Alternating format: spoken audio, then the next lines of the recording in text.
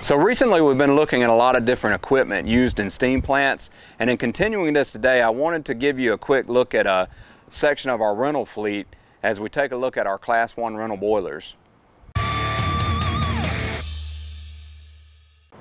The Class 1, as we refer to them internally, are water tube boilers. These have higher capacities and pressure ranges and are typical for large steam plant contingency planning. These boilers range from 30,000 pounds per hour up to 82,500 pounds per hour, with pressure ranges anywhere from 100 up to 750 psi with both saturated and superheated capabilities. The Class 1s are all trailer mounted for mobility, and they usually will ship as a kit, meaning that there are several components required for installation and operation, and can sometimes even require a second trailer for accessories. Now, some of our larger capacity water tube boilers or certain job sites might even require accessories that need a third trailer in special circumstances.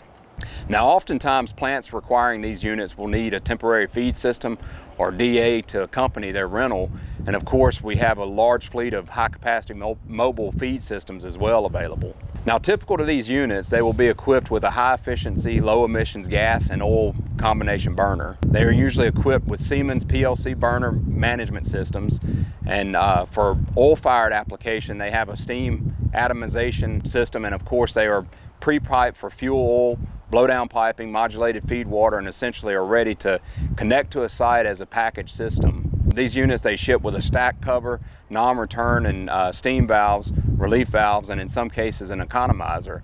All pieces of themselves are large pieces of equipment, and proper planning is needed to ensure a successful connection of the boiler upon its arrival.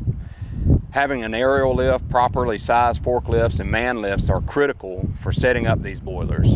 Oftentimes customers will utilize their in-house mechanics, facility personnel, or even hire a local mechanical contractor for the connection of the piping, valves, headers, stacks, and any other needed equipment for the operation of these guys. Now, these units are very large and can weigh well over 100,000 pounds, and moving them is not a simple evolution. So proper planning and coordination is key when preparing for one of these to be delivered. It's not uncommon to see when these boilers are shipped that permitting requirements can call for an indirect route. If there are bridge restrictions, clearance regulations, or certain traffic restrictions, then a detour would be routed into the travel plan.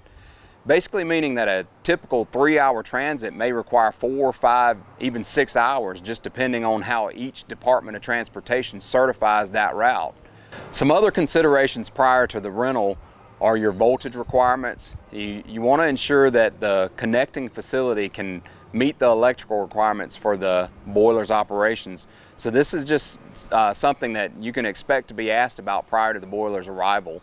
So another final note worth mentioning for these boilers is that while the electrical panels, enclosures, and most of the components on the boiler are all weatherproof and can withstand most of the elements, it is critical in the winter months during operation to plan to provide a shed that will protect the feed water and blowdown piping from freezing. Should the boiler shut down for a given amount of time in certain temperatures, it doesn't take long for the pipes to freeze, and it can cause a dangerous situation or significant damage to the boiler. All right guys, well there you have it. I hope you liked this video, and if you liked it, be sure and hit that thumbs up button, and be sure and subscribe to our channel for more videos. Also, I want to mention Steam School coming up September 2nd and 3rd. If you'd like more information about that, you can get in touch with me at this number right here. And other than that, we'll see you next week for another SteamWorks.